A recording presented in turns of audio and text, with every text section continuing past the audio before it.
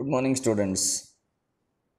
Yesterday we were discussing this human auditory response, and you can see on the slide that zero point 0.2 nanobars pressure, that level corresponds to the threshold of hearing, which gets mentioned as 0 dBs. 0 dB with respect to sound. I had told you yesterday that cats, dogs, tigers, cheetahs, lions, even wolves, jackals, dogs, all these animals, they have a sensitivity which is much larger than human beings' ears response, which means these animals can listen to sounds which are smaller than this point nanobar pressure also. But we are not interested much to know about their response. We are only interested to know about our own auditory response. So there are two things here now. One thing is that the human ear responds to the sound in a logarithmic fashion, and next is there is something called threshold of hearing. Now there is a third thing called threshold of pain that I'll show you in the picture now. You can see this picture. See 0.0002 microbar, that is 0.2 nanobar of pressure, that is 0 dBs. That is called threshold of hearing. If any sound is below this particular pressure, we will not be able to hear this. Now up to 10 dBs is fair sounds or paper rustling sound, and up to 20 dBs is whispering sounds, and up to 30 dBs is quiet office or computer's hard drive. Up to 40 dBs is the background music, and up to 50 dBs is average residence or computer system. 60 to 70 dBs is average conversation or quiet music, and up to 80 dBs is orchestra or highway traffic or alarm clock. Up to 90 dBs is loud music, heavy truck, subway, train. 100 dBs is very loud music, motorcycle. 110 dBs is health club, movie theater, chainsaw. 120 dBs is live music concert, iPods and MP3 players at full volume. You can see this much is called dynamic range. From 0 to 120 dBs is dynamic range, where this 120 dBs is also called as threshold of pain. What do you understand by this? If at all we listen to a sound which is up to 120 dBs, then it means that the ear is going to indicate a pain. The brain is going to sense the dangerous level of pressure, and if the pressure exceeds, then the eardrum may break out. Eardrum may get permanently damaged. So that is why at that time, at the ear, you will have pain. The pain is induced. Now this human body is a very wonderful example of nature's one of the best systems, where pain is not a disease. Pain is an indication of some disorder. Pain is the body giving you a signal that there is something wrong. For example, headache is not actually a disease. Headache is a disorder that in your body the energy level is less.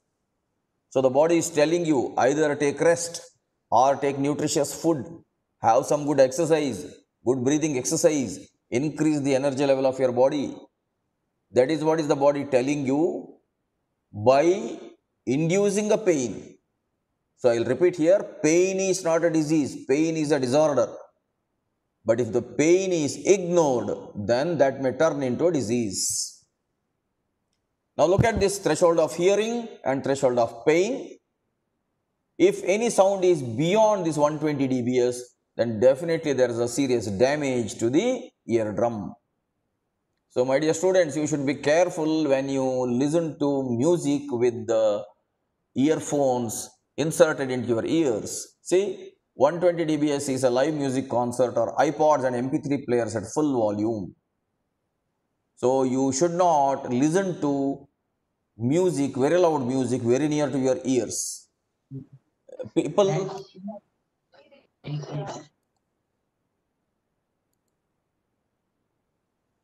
people who work at mines people who work at many such industrial atmospheres where there is always a lot of engine sound, they generally use an earplug all the way there.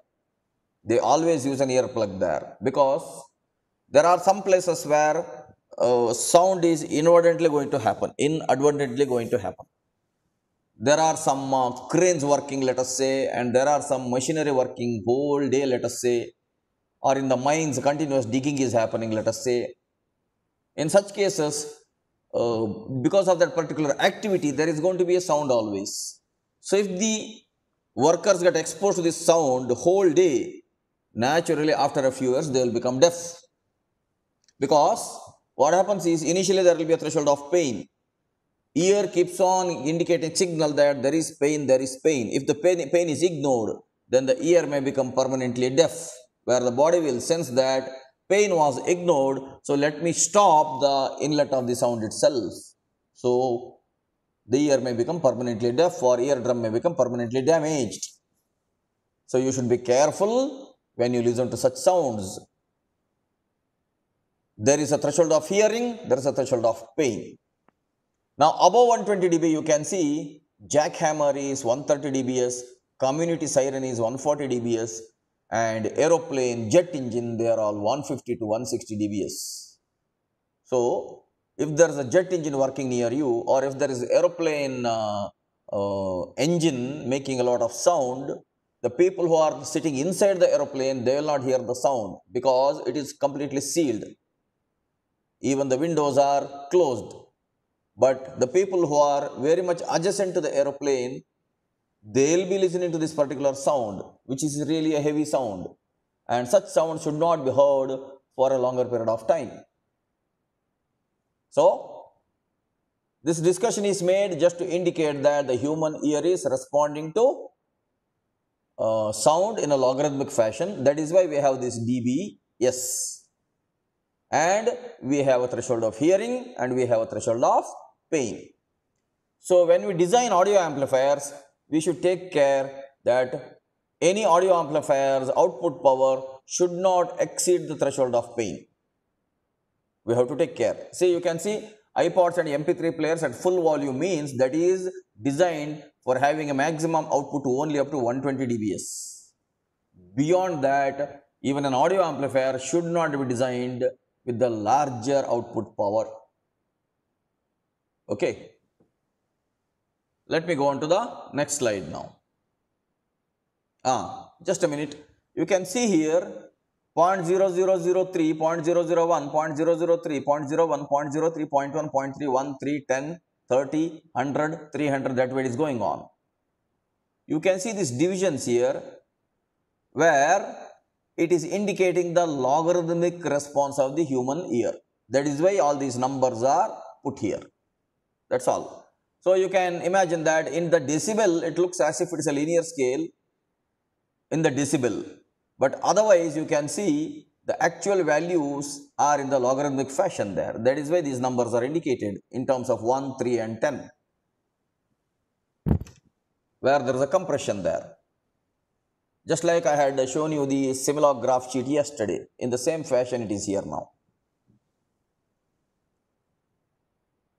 Let me go to the next slide.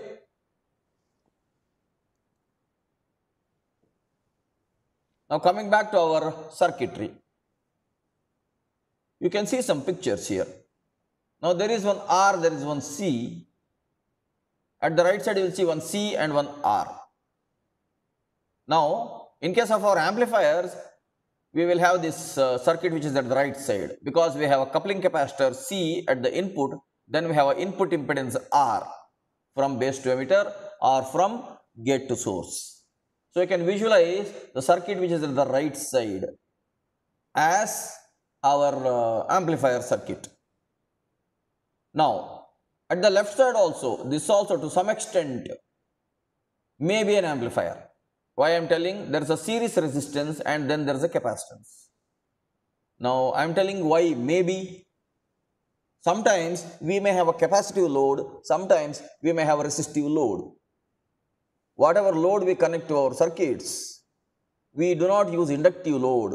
Inductive loads are basically motors, generators, transformers, such electrical appliances where electrical engineers use them for their modeling. But in our electronics applications, either it is another circuit which is made up of BJT at the output, or it is another circuit made up of JFET or MOSFET at the output. If it is JFET and MOSFET, it will be capacitance. If it is BJT, it can be resistance.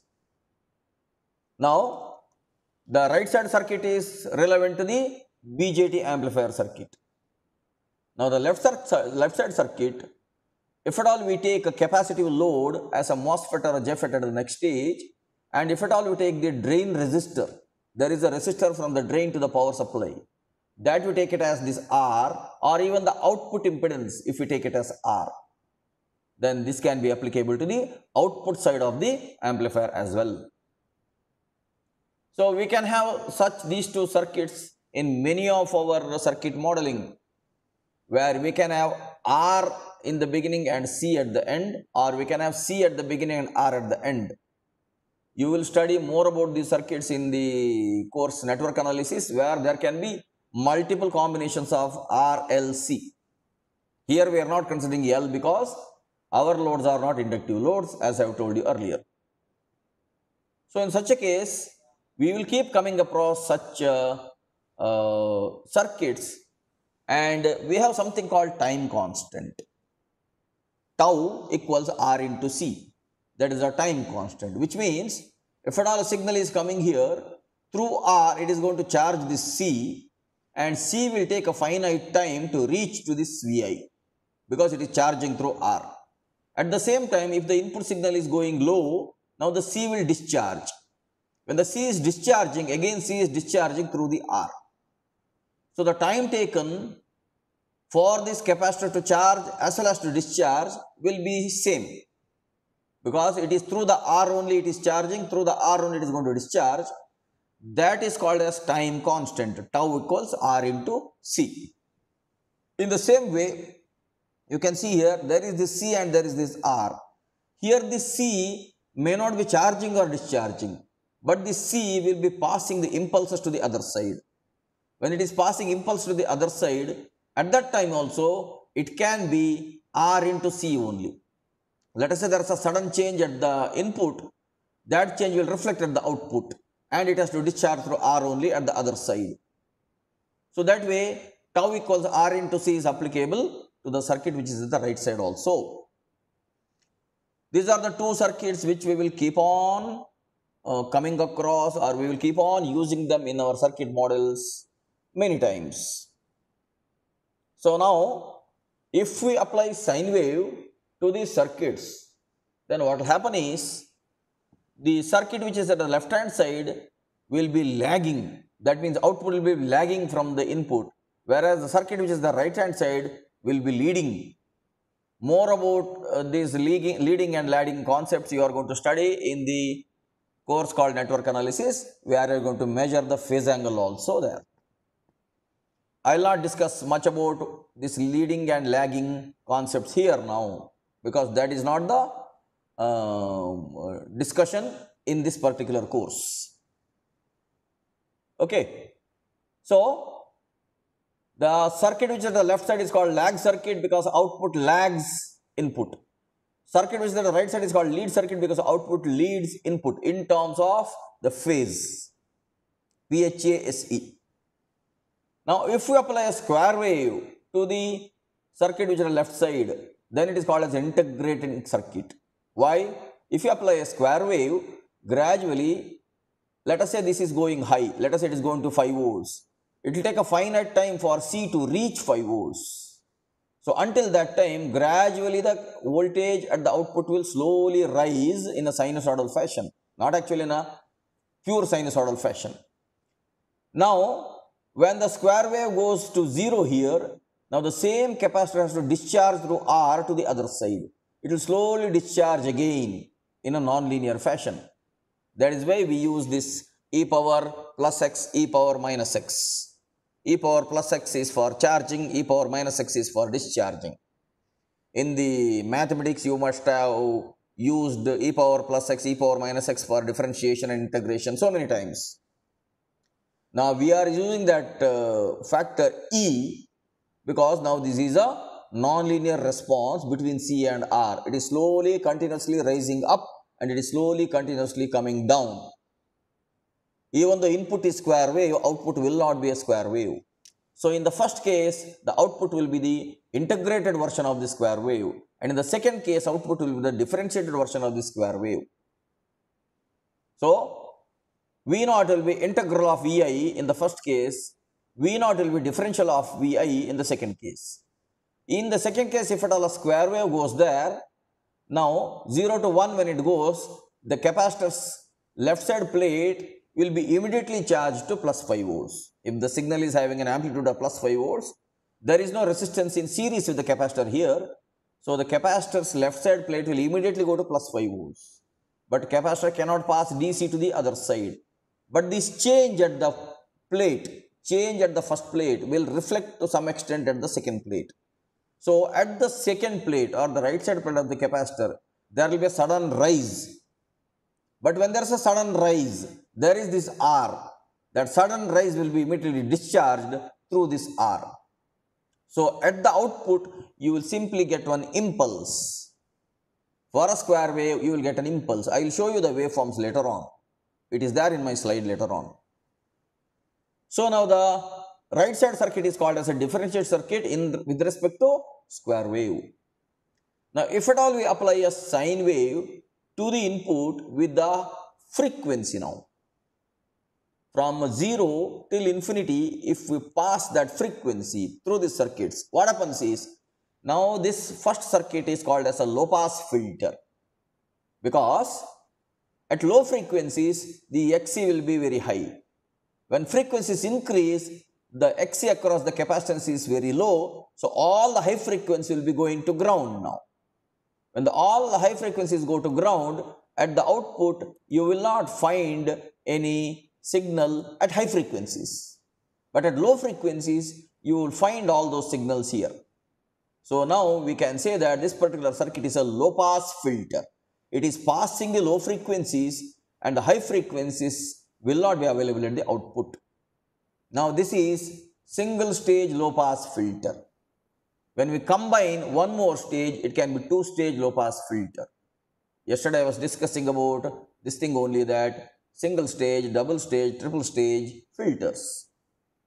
So right now this is a low pass filter. Conversely, at the right side, whatever circuit you have, if you apply a sine wave here, capacitor will pass all the AC to the output, right? But at low frequencies, Xc is high. Now the capacitor is in series. So at low frequencies, across the capacitance, there will be drop across it because of the large value of reactance of the capacitance. But at high frequencies, Xc is 1 over 2 pi Fc. So all the high frequencies will be passed to the capacitor to the output side, and across this R, the output is available. So the circuit at the right side is called as high pass circuit or high pass filter. It is passing the high frequency signals, it is blocking the low frequency signals. So it is called as a high pass circuit. Now as far as an amplifier is concerned, now the left side circuit is a bypass circuit and the right side circuit is a coupling circuit. I have already told you about this. Now the right side circuit is coupling circuit because this is a coupling capacitor, this is the input impedance, right?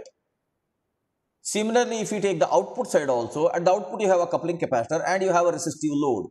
If at all you have a resistive load, if you are using BJT itself, then this is a coupling circuit at the input side also, output side also. But this is the circuit at the emitter. At the emitter we have a bypass capacitor, right? And we have an internal resistance R. Between base and emitter we have an internal resistance. And now through that internal resistance, after the emitter we have this bypass capacitance. So in case of an amplifier, this left side circuit can be a bypass circuit. All these circuits we are going to use later on when we model our amplifier in terms of low frequency as well as high frequency. When we work out exercises on the low pass as well as high pass frequency response of an amplifier, you will have to remember all these circuits because we are going to use them there. Let me proceed. Now you can see this particular circuit. Now this is a integrating circuit. You can see there. If at all the input signal is a square wave, slowly it will rise here because the capacitor is charging through R, and again when it is going down, capacitor will discharge through the R, again slowly it will go down. Now if the input signal is having a very high frequency, if the input is square wave, you will get output as a triangular wave. But if it is a low frequency, you will not get a pure triangular wave. You will get a slightly non-linear charging curve, slightly non-linear discharging curve. Let me annotate.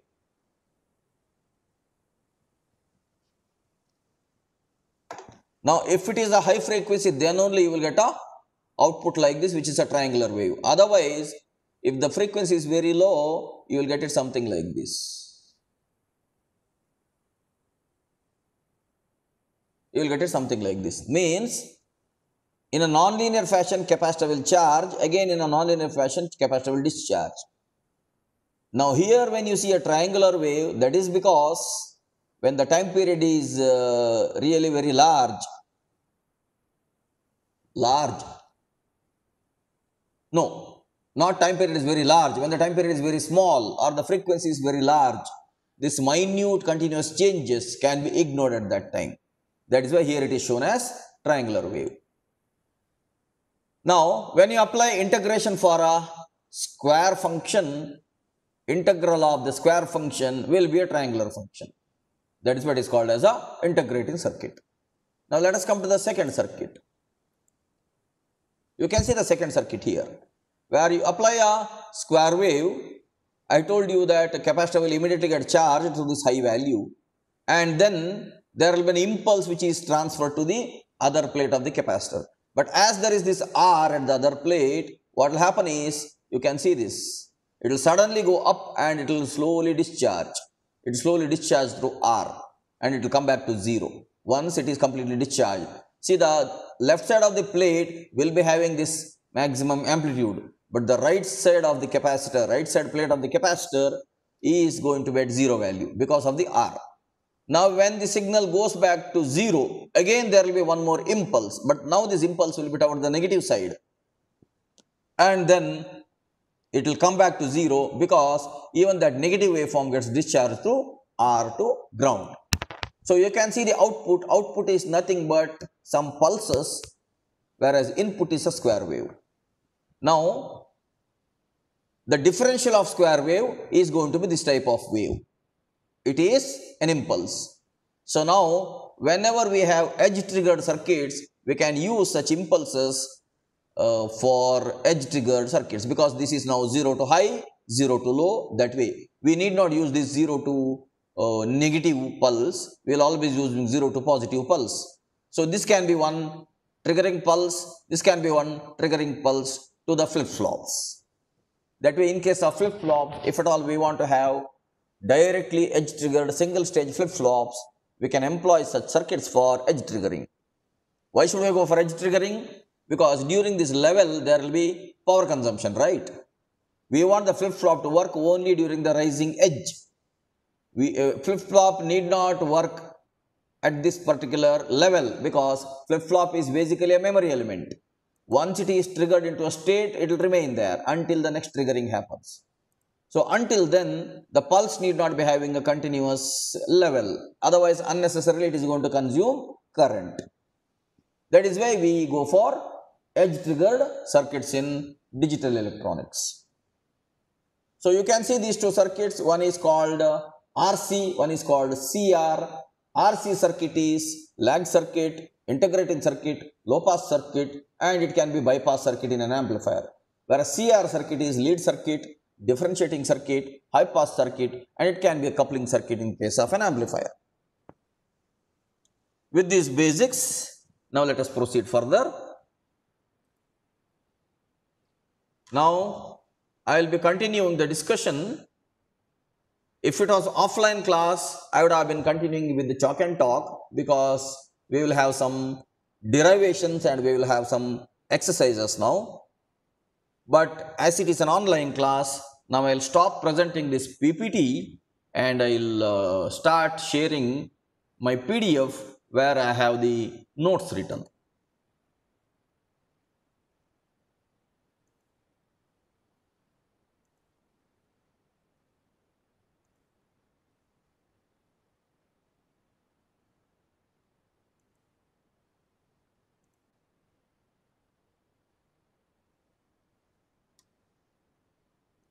Okay, let me proceed now. We had discussed the basics of decibels. We had discussed the basics of low frequency and high frequency analysis. Now, in this module, before proceeding further, we will have to discuss one more method of modeling of the transistor, that is called as hybrid equivalent model. In the first module, we had modeled the amplifier circuits using a model called RE model. Initially, I discussed about T model and pi model, and the same pi model later on we started calling it as RE model.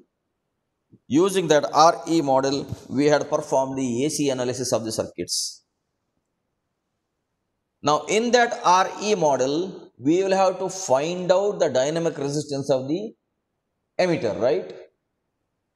By using a formula RE equals 26 millivolts divided by IE. That means that model depends on that emitter current. Instead, there is another model now here that is called hybrid equivalent model. And in this type of model, the manufacturer himself can give some parameters in the data sheets. Instead of we measuring the emitter current, then we calculating the value of RE, then we applying it into our AC analysis, the manufacturer himself can give these parameters and we can use those parameters for our AC analysis, because the manufacturer knows better about the device which he is manufacturing. We only know about our circuits as such.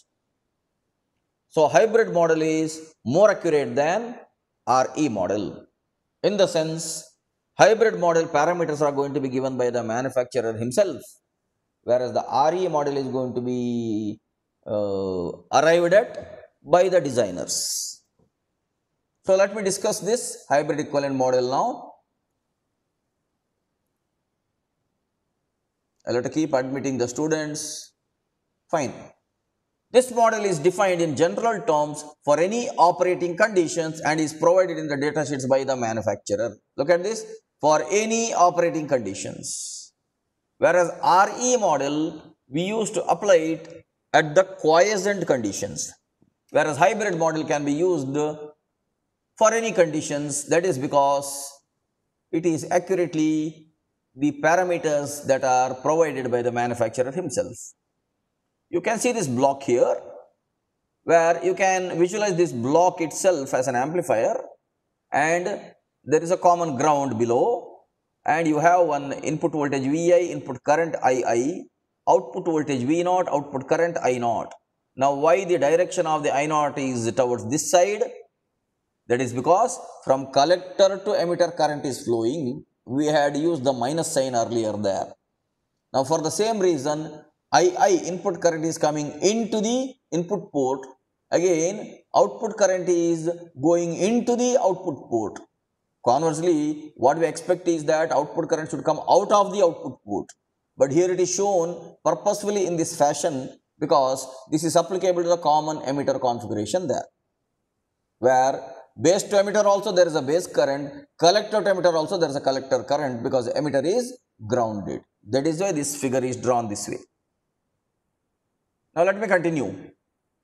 Now, the system equations for this two-port network can be written like this.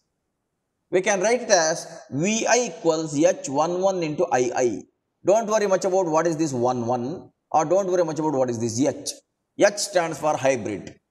And 1 is with respect to port 1, port 1. 1, 2 is with respect to port 1 and port 2. So, Vi can be H11 into II. There is some hybrid parameter H11. Later on, I am going to tell you differently about a naming for these hybrid parameters. Until then, you will have to wait.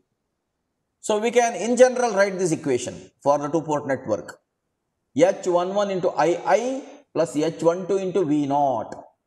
Now when we say H12 into V naught, that means we are establishing a relationship for the input voltage in terms of the input current and the output voltage. See, we have input voltage, input current, output voltage, output current. We can express these equations in many ways. For this purpose, we are choosing only Vi and I naught. Input voltage in terms of input current and output voltage, output current in terms of input current and output voltage. That is one way of defining. There can be multiple ways, right? There can be multiple ways. Here we are choosing specifically this particular method. Later on you will know why we are choosing this particular method. So now Vi equals H11 into II plus H12 into V naught. Now you can immediately come to a conclusion. This is now voltage, right? If Vi is voltage, naturally it must be a sum of one voltage and another voltage, right? It must be a sum of one voltage and another voltage. So now what should be H11? H11 must be some resistance, because resistance into current is voltage, right? What is H12? H12 cannot be resistance, cannot be conductance. Why? H12 only has to be a multiplicative factor because there is V naught. Now you understand, H11 has to be a resistive parameter, H12 has to be only a multiplicative parameter, because R into I is V and V into something is V. That way totally it is V plus V is V. Voltage has to be voltage plus voltage. So now you understand why we discuss these as hybrid. We are modeling input voltage in terms of input current and output voltage. So H11 has to be a resistive counterpart and H12 has to be a multiplicative counterpart. Later we will give names for them. Now coming to I naught. I naught is H21 into II plus H22 into V naught. Now look at this. Current has to be a summation of one current and another current. So naturally H21 has to be a multiplicative counterpart. And what should be H22? H22 has to be a conductance now. Why? Conductance into V naught is I naught, or V naught by R is I naught, right? Voltage divided by resistance is current, right? So now if there is a multiplicative factor called H21 here, then H22 here, I am getting disturbed because of the students admitting and I keep admitting them. Okay. H22 has to be now a conductance. H21 opposite of H12 need not be. H21 need not be opposite of H12. Why it should be? See, the first equation is expression in terms of voltage. Second equation is expression in terms of current. So current into something is current only, no? Here voltage into something is voltage. Here current into something is current only. But H22 has to be conductance now. H11 has to be resistance now. Okay. Later on we are going to give the names for all these four. Actually we will be changing them from H11 to H12 to some other thing, because we are going to relate this diagram now to the BJT circuit itself. So now why this is H11? Because input current is at the first port itself. Why this is H12? Because the output voltage is the second port. Similarly, why this is H21? We are coming from the second port toward the first port, where II is at the input port. Why this is H22? We are measuring at the output port itself. That is how we have named these parameters. Now we can say all these H11, H12, H21, H22 are hybrid parameters because they are all different.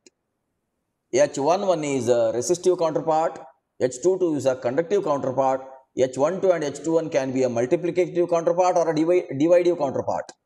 It can be a number also, it can be a fraction also. We don't know. Until we work it out, we don't know. Right? So let me proceed now. The parameters relating the four variables I0, Vi, V0 are called as hybrid parameters because of the mixture of variables. As I told you, these are all mixtures. They are not similar with each other at all. That is when we call them as hybrid parameters, and when we give a symbol H. Now in equation 1, if V0 is set to 0, then H1 is Vi by Ii if V0 is set to 0. If Ii is set to 0, then H12 is Vi by V0 when Ii is 0. You can see this. H12 is Vi by V0, that is the ratio. H11 is Vi by Ii, that is the resistor. Okay. Similarly, in equation 2, if V0 is set to 0, H21 is I0 by Ii when V0 is set to 0. So this is again a ratio. It can be a multiplicative factor or it can be a dividing factor. If Ii is set to 0, H22 is I0 by V0 when Ii is set to 0. So naturally H22 is conductive counterpart. I had already discussed this. Therefore, now we can write as H11 equals short circuit input impedance. Instead of H11, we will write it as short circuit input impedance. Why do we call it a short circuit?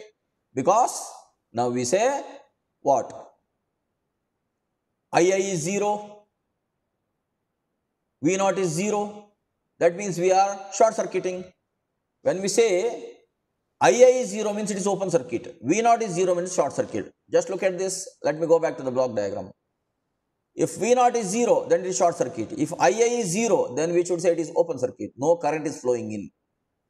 So that way, actually we are not going to make any V0 or Ii 0 as such. Only for our sake of illustration, we are discussing this. So that we can name these parameters later on accurately. So V0 is setting to 0 means it is short circuit. Ii is setting 0 means it is open circuit. That way, H11 can be written as short circuit input impedance and H12 can be written as open circuit reverse transfer voltage ratio. And H21 can be short circuit forward transfer current ratio. And H22 can be open circuit output admittance. I was telling you H11 is a resistive counterpart, whereas H22 is a conductive counterpart. So, as it is at the input side, as H11 is at the input side, we will simply write Hi. Instead of H11, we will write Hi indicating short circuit conditions. For H12, we will write open circuit reverse transfer voltage ratio. Why? You can see this here. It is Vi by V0. Vi by V0 means it is reverse way. It is reverse transfer, it's a voltage ratio. So, we will call it as open circuit reverse transfer voltage ratio and we will simply call it as HR. H21, we will again call it as short circuit forward transfer current ratio. Why? Why forward transfer current ratio? H21 is I0 by II. We are going from input to output in a forward direction. Whereas in the earlier case, we were going from output back to input. It was in the reverse way. So, it is I0 by II. So, H21 is short circuit forward transfer current ratio. We will call it as HF. And lastly, H22, we will call it as open circuit output admittance and we will call it as HO. Now, look at this. HI input, HR reverse, HF forward, HO output. This is how we rename now. Now we are relating this to our BJT circuit. Otherwise, when we gave this 11122122, it was for any general two-port network. When we relate it to our electronic circuit, we can say HI, HR, HF, H0. Now, if at all we use a common emitter configuration, then we can easily write the same HI as HIE and HR as HRE, HF as HFE and HO as HOE. Remember this? Now, whenever a manufacturer gives HIE, then it is a common emitter input impedance. Okay, if at all he gives a HRE, then it is a common emitter reverse transfer voltage ratio. If at all he gives HFE, it is a common emitter forward transfer current ratio. And when he gives HOE, it is a common emitter output admittance. If the manufacturer gives us all these four factors, we don't have to find out RE now. What we did in the first module, we need not do. We can directly use these parameters in our AC analysis. That is the idea. Now you may wonder, why are you discussing this model now in the third module? The reason is, our low frequency and high frequency analysis of the circuits, we are going to perform using the hybrid model itself, because hybrid model is a standard model when compared to RE model. Why? Hybrid model is a model that is given by the manufacturer himself, so there need not be any inaccuracies. Now this model is not dependent on the designer, it is dependent on the manufacturer. That is why we are going to use hybrid model only. Otherwise also everywhere in the industry they are using hybrid model only. We discussed that RE model in the first module only because it is easy for you to understand the basics there at that time. Later on you can easily understand hybrid model also. That was the intention when we framed our syllabus. So HIE input impedance, HRE reverse transfer voltage ratio, HFE forward transfer current ratio, HOE output admittance. Now I just want to tell you about this HFE. We had used this HFE earlier also, and we had given the beta also for the same thing, right?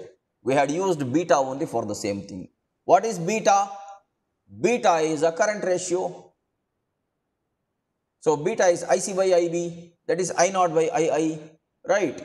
So here also it is forward transfer current ratio. Here also it is I naught by II. Look at this. H21 is I naught by II, that is IC by IB. So when manufacturer gives HFE, that actually means beta only. So remember, beta and HFE are one and the same in the AC model. Beta can be AC beta also, DC beta also, right? There can be beta DC, beta AC also. At the quiescent conditions, we call it as beta AC only for the small signal analysis. When manufacturer gives HFE, that is nothing but beta AC only. So that way, we have HIE, HRE, HFE, HOE for common emitter configuration. We can have HIB, HRB, HFB, HOB for common base configuration. We can have HIC, HRC, HFC, HOC for common collector configuration. But we will be working more on common emitter only. So that way we will be using HIE, HRE, HFE, HOE extensively. So now the hybrid model can be written. The hybrid model can be written in this fashion. We can write at the input HI because it is impedance. Then we have this reverse voltage transfer ratio, right? So we can write HR into V0 at the input. And at the output we can write HF into II because this is a forward current transfer ratio. Forward current ratio, right? Next, finally, we have output admittance here, that is 1 over H0. Now, you can compare this with our RE model, where we had, instead of HIE, we had beta into RE here. We did not have this block there. This HR into V0 block, we did not have. But we had this particular block there, that was beta into IB. And then we had one R0 there, output resistance. Now, instead of R0 here, this is 1 over H0 because here it is modeled in terms of admittance. So, the hybrid model can be compared with the RE model and we can have parallels there. Whatever is common in both of them, we can use it there. So, the similar model can be written for CE and CV configurations of BJT as follows. Now, this is for common emitter as I told you. We have HIE, HR into VCE, VC is the output voltage, HFE into IB and 1 over HOE. This is for common emitter model. Similarly, we can write it for common base model. Using a PNP transistors model, we can write a common base model where HIB, HRB into VEB and then HFB into IE 1 over HOB. Okay. So let me stop here because I'll discuss in much more detail about how to compare RE model and the hybrid model together and in what way we can have parallels. That takes a little more time, so I don't want to do it in a hurry. So I'm going to end this class now. In the next class, I'll discuss these things again in more detail. See you in the next class. Take care.